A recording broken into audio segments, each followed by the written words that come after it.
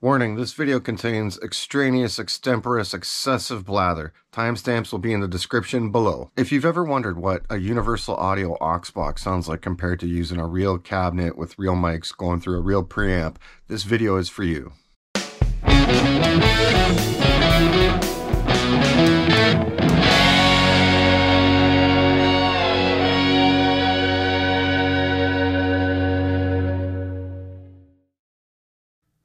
Hey everybody, Dunskill here. Hope you're having a good day. My channel is growing thanks to your support. In the 2 years I've been around, I've gotten 115 subscribers, around 38,000 views, 78 followers on Facebook. I'm not sure how many on Instagram, and I'd like to thank all of my fan, or maybe both of you. Still, let's try and be positive as we round out the last video of 2022 in style. If this is your first time here, please consider liking and subscribing. I would think twice about ringing that bell thing though, it's kind of annoying. So as an end of the year gift and service to my fellow guitar slingers, I've decided to put together this video. We're doing it for reals, baby. We're going mics straight into the analog digital converter. Then we're going mics straight into the API 512Vs. Then we're going aux box all the way, baby. That's about as enthusiastic as I can get. We're gonna hear them all, one after another. Why? That is so tedious sounding. Yeah, and it's also hard to make. When I first thought about the idea of putting this video together, I was like, ah, damn it. Oh my. Yeah, the editing and preparation for a video like this is kind of tedious. I don't mean to complain. You know, it's YouTube. Tough. And it's hard to impress people these days, let's be honest. But I thought this would make for some fun infotainment, and I haven't seen a lot of videos out there doing the same thing. Really, I'm just curious and want to see and hear the results for myself. Now, you might be in the market for a universal audio aux box or one of the 2-notes devices for home recording. I'm just recently getting into mic preamps and just picked up 3 API 512Vs. I got 3 of them so that I could record wet, dry, wet, and this video is kind of a follow-up to my previous video on this topic. I'll put a card somewhere up here so that you guys can check it out. So we're going to do a 3-way comparison here. We're going to run my guitar through my amp, through the universal audio aux box. We're also going to use 2 Shure SM57s and a room mic, which I still have to pick, through the API 512Vs, and we're also going to take the same microphones and record them just direct into my analog to digital interface. So we'll be using 3 channels into Logic, and you'll hear 3 passes of guitar using different guitars. There'll be a clean sample, a dirty sample, and then a highly affected sample. All played 3 passes through the aux, through the preamps, and direct. So if you're in the market for home recording equipment, this video might just be your magic pillow. One thing is that at this point, I have no idea what the results are. I'm recording this video and commenting on it in real time. Time is an illusion anyway. So once I finish recording and filming these setup parts, I'm going to do some editing, and at the end of this video, I'll give my own thoughts and comments. So my guitar is running through my Mesa Boogie Mark V 35. It's going into a rectifier cabinet with 2 12-inch Celestion Vintage 30 speakers. For mics, I'm using 2 Shure SM57s, and I'm still figuring out my room mic. The purpose of this video is to answer a couple questions for myself and maybe for you too. How does the aux compare to using real mics and a preamp? Does a preamp make you sound better? How do unicorns mate? So I made a list of things to keep this test fair and to summarize the limitations in a test of this sort. So like I said, I'm using a 1x12 cabinet with 2 microphones and a room mic to simulate what the aux does. I used similar mics in the aux settings. Here are my settings.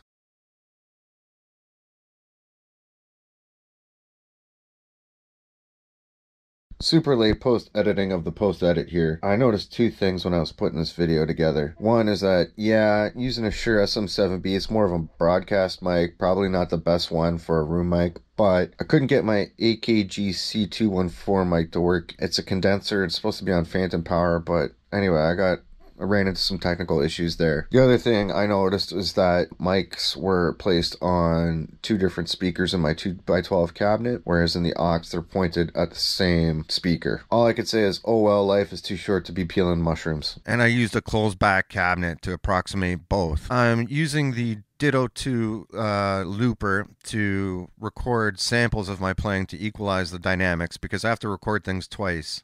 I only have 2 SM57s and a room mic, so I've got to record it through the preamps and then record it again. Like I said, kind of tedious, but I'm doing it for you, The volume levels are matched as humanly possible. Now the aux is also in true stereo, whereas I'm sending just 3 channels through the microphones.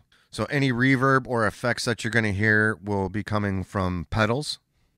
And there's no post-processing, no EQ added or removed. By no means is this a super scientific test. It's really just best efforts here. Let's get into it! So to kick things off, I'm going to record just using the camera audio. I'm going to get my clean loop in. I'm using my Fender Jaguar Johnny Marr signature here. I'm just using my Plethora X3 from TC Electronics. I'm using the hypergravity compressor and the Hall of Fame 2 reverb settings in it.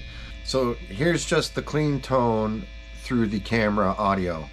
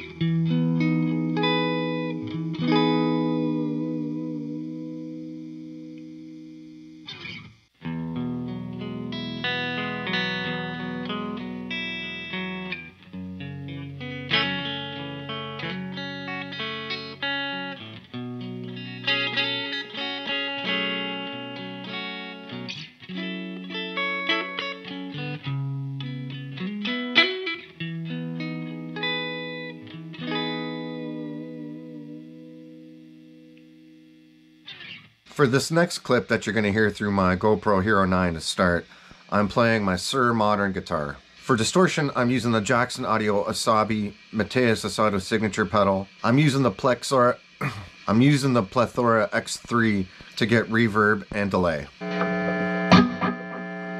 Just a bit.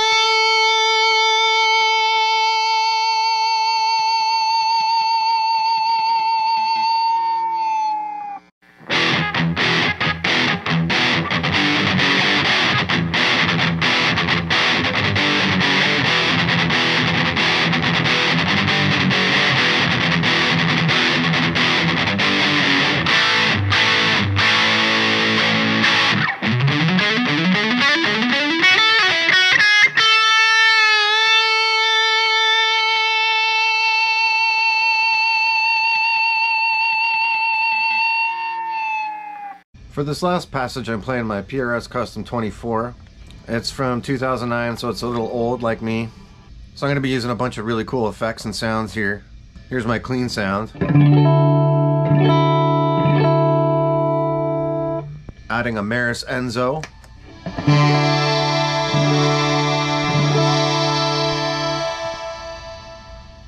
The Red Panda Particle V2 does this.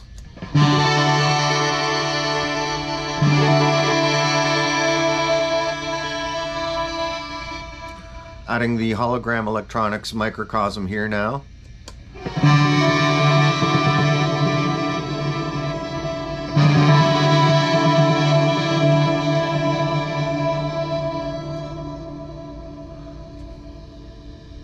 Lastly, adding the Ranger Effects Echo X V2 here.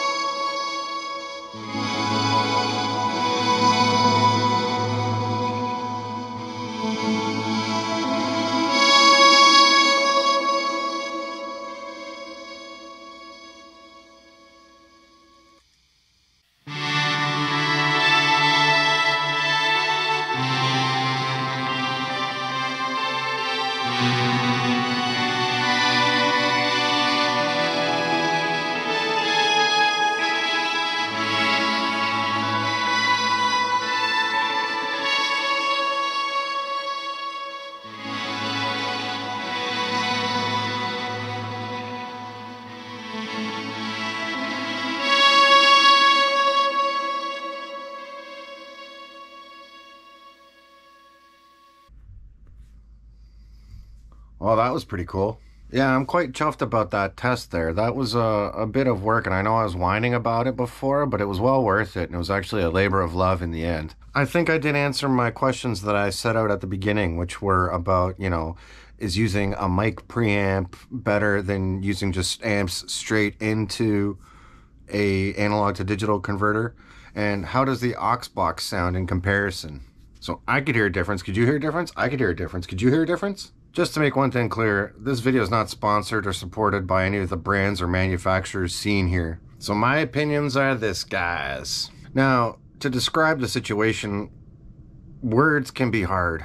To quote the great Burton Cummings, I'm talking about words, phrases. Yeah, talking about sounds and how they make you feel can be very subjective. Words can be like, I don't know, spudgety. Anyway, I did hear a difference in the 3 examples. 4 if you count the ones with camera audio. And to be honest, it's kind of a little bit of what I expected. So the mics going dry into the analog to digital converter sounded kind of sterile. Sort of direct sounding and like kind of a flat response. Not a bad sound, but honestly, in my recordings, I've been treating it with lots of post-processing. So it sounds good, but kind of sterile and a little bit brittle to me. Next up, we had the API 512Vs. And I gotta say, I'm very pleased with how they sound. And on the great deal I got on them. At the beginning of the video, I was thinking and hoping and praying that the APIs kind of livened up the sound and made it sound, more lush and warm and vibrant. That's kind of what I've read the reputation of API mic pre's to have. But what I was hoping to get out of the API 512V was a lively response. The mic running through that magical circuitry of those transformers on the input and outputs and all that other magical hoodoo stuff in the middle there really does something to the signal.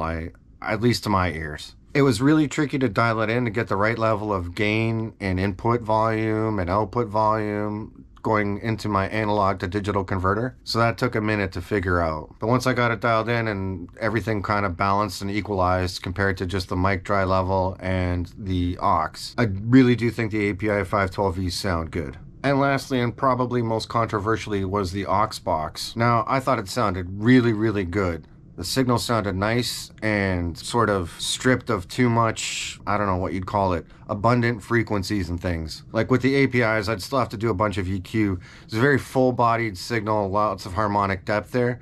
I think with the aux, it's a lot more tailored and a lot sort of ready to use. Like I said at the beginning, that was just a close approximation of what, you know, the Mesa Recto cab here is doing, or sorry, rectifier cab. So if I had to rank them, going direct in was my least favorite. The aux was next, and my favorite sounds that I was getting were coming from the API 512Vs. I guess I should have known better, but it never hurts to test these kinds of things. That being said, I hope you enjoyed this video and found it informative. Really enjoyed making this video. It was quite revealing.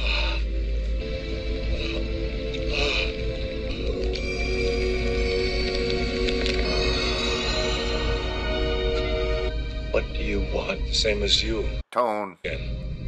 You are what you do. Man is defined by his tone. Please, take my hand. Now, open your mind to me. Please. Please, please, please. Open your mind. Please. Open your mind. Open your mind. Open your mind.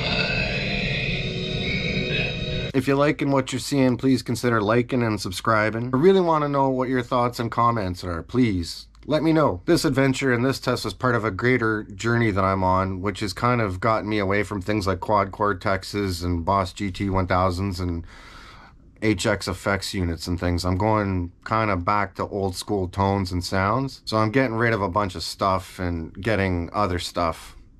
It's all just stuff. This should round out 2022 for Densco Music this year. Stay tuned for some awesome stuff next year. Stay safe, everybody. All the best for a happy and prosperous 2023. Follow me on Facebook and Instagram. Open your mind. And skill out.